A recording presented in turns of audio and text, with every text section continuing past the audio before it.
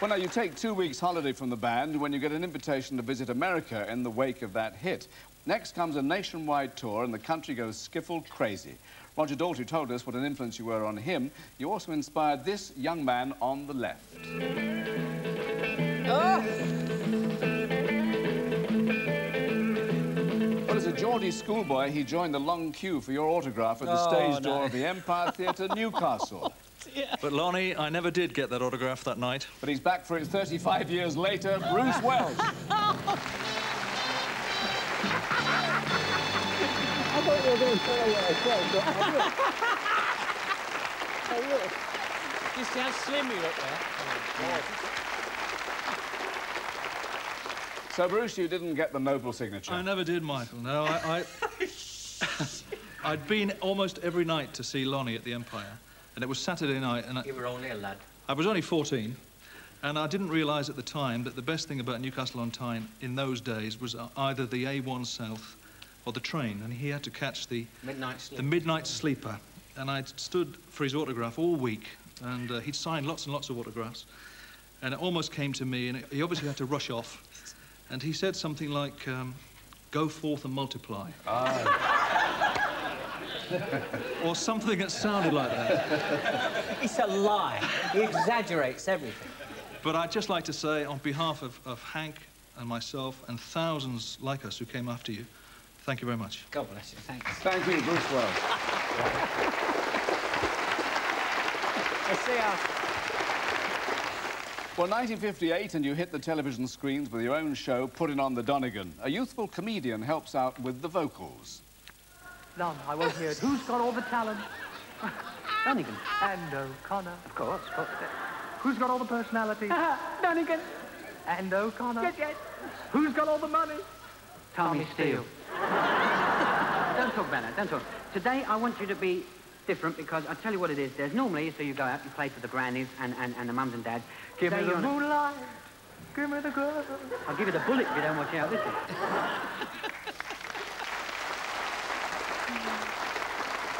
Well, 33 years on, he's still bulletproof, though tonight he has to be abroad by popular request, but he has got something to say. Des O'Connor. Hello, Lon. You knew I'd turn up, didn't you? Yes. Now, what am I supposed to tell them about you and me and our friendship over the, what, 25 years that we've known each other? There's so many times, so many laughs, and real friendship.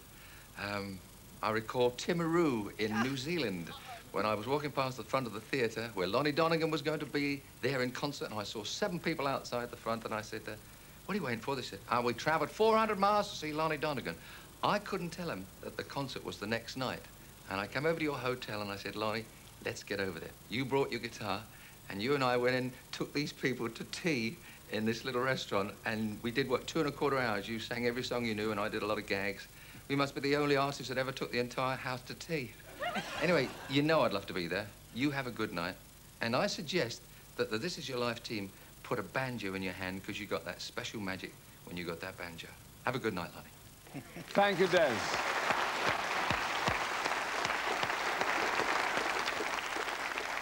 Good story. Now, Lonnie, your influence rapidly spread to Merseyside, which gave birth to its own Scouse skiffle. The ink is black, the page is white. Together we learn to read and write, read and write. Back together just for tonight, the Spinners.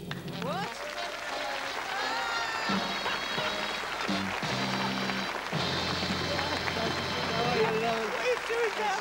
Good to see you, mate. Just for you, my dad. Just for you. All right. Lovely. Nobody else can do it, Titch. Another Tony, eh?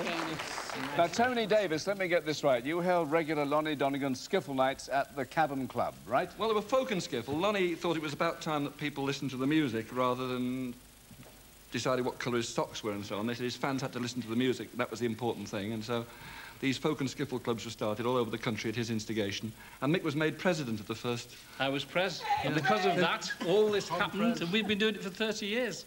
Yeah. But not anymore. So we'll just have to say, It's not the leaving of Donegan that grieves me, but it's Lonnie when we think of thee. Thank you, the Spinners.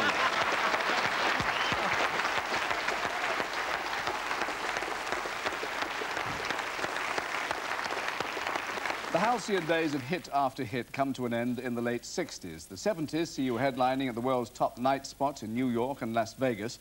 But in 1977, you have serious health problems. After 3 heart attacks, you decide to retire to Lake Tahoe, Nevada.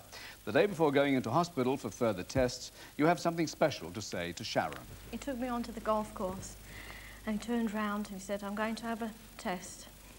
An angiogram. He said, will I marry him? And he said, where would you like to get married? And I said, the best place for me is my house, on my balcony. And that's what we did. And I've never regretted it.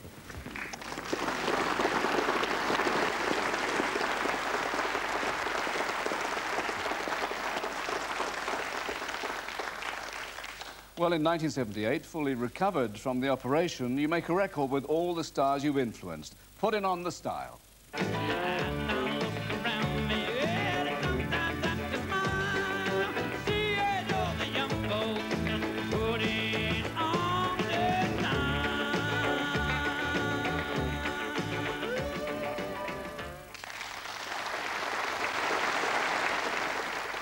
Now, one of the stars on that album you'd signed up years before with your music publishing company. Nights in white satin, never reaching the end. Singer-songwriter Justin Hayward. Justin! God bless you. Did you go? I know. Say, looking marvellous. Yeah, you sing it. Now, Justin, Lonnie handled your music publishing for quite a few years, didn't he? He was a lousy publisher. Great musician. Great musician, lousy publisher. But you did lend, when I was 17, you lent me that 12-string guitar. You remember the 12-string? Now you want it back, string. right? I want it back. I've saved it for you. And I wrote and recorded nights on that. And you were an inspiration to me, like I said. It's an honour to be here and be part of it. Thank you. Thank you, Justin Hayward. Thank you. Well, it's been music all the way tonight, Lonnie, and coming up now, someone determined not to be left out, your 7-year-old son, Peter. Oh! Does your chewing gum lose its flavour on the bedpost overnight? Does your mother say don't chew it? Do you swallow it over its spine?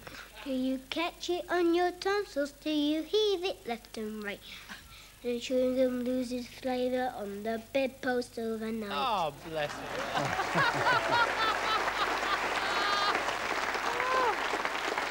And, of course, he has followed that up with a personal appearance together with your 2 other sons and grandchildren. Oh!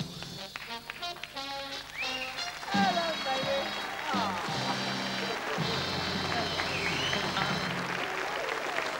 That was great, Pete.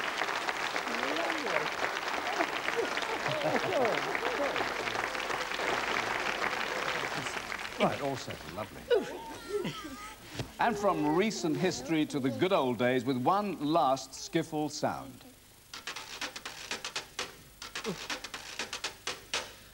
Yes, the washboard under the nimble thimbles of the same person who backed you on your very first hit with Chris Barber's band almost 40 years ago, Beryl Bryden.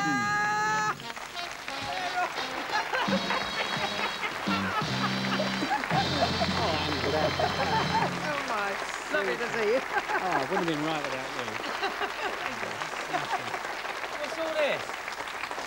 I think that Beryl has a request, right? Well, we're going to try and buttonhole you into doing, with Chris and I, recreating the Rock Island line. Whose guitar is this? Well, we believe it's like yours. Well, it is, yeah. Well, it got some strings. Nice one, isn't it? What are we going to do here? We're going line. Oh, you're kidding. Oh. Ready? 1 and a 2 and a 1, 2.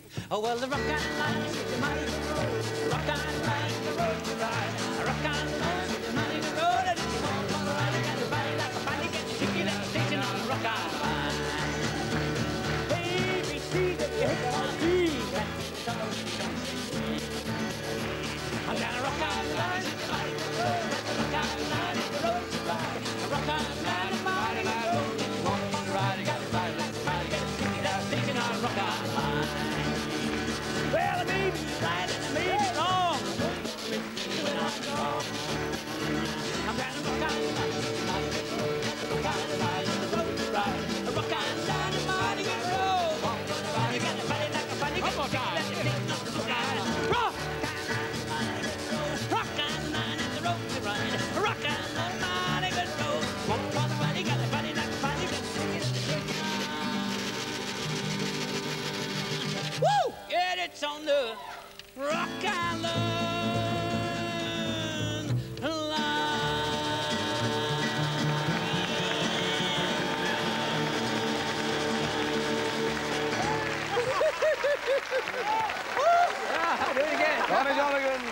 This Is Your Life.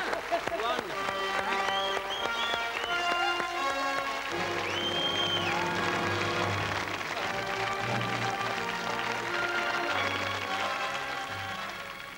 Well, that was the last edition of This Is Your Life in this series. Returning next Wednesday at 7 for the game show Cluedo.